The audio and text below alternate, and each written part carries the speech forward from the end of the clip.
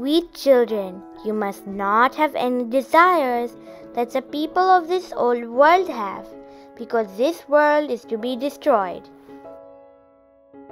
1. Don't have any wrong type of desire in this iron-aged world.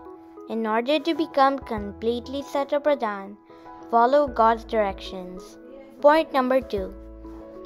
The only one desire to return home after becoming pure. That is your only desire.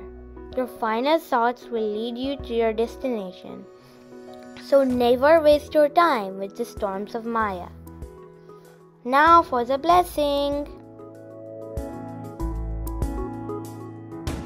May you be an easy yogi who is cooperative at every second and in every thought by experiencing the Father's constant company.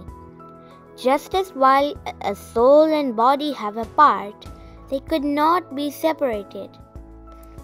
In the same way, let the Father's remembrance never be separated from your intellect. Constantly keep the Father's company. Let no other awareness attract you.